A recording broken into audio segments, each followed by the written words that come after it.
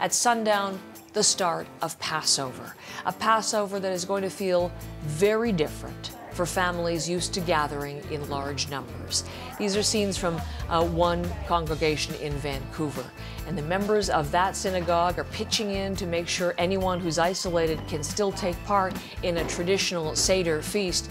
They're delivering, this is fantastic, Seder-in-a-Box kits to seniors and to vulnerable people in the community. So this is something that's helping bridge the gap for people who have to spend the holiday season alone and inside.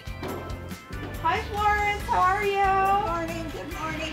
Right now it's kind of surreal, which this whole thing is surreal. Then the seat doesn't move? Yeah.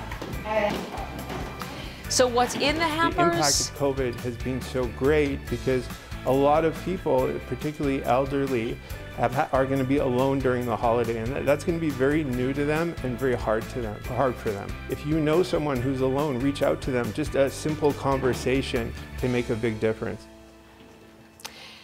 There's a prayer book included, bowl of matzo ball soup, unleavened bread, all the traditional requirements. They delivered 350 kits yesterday.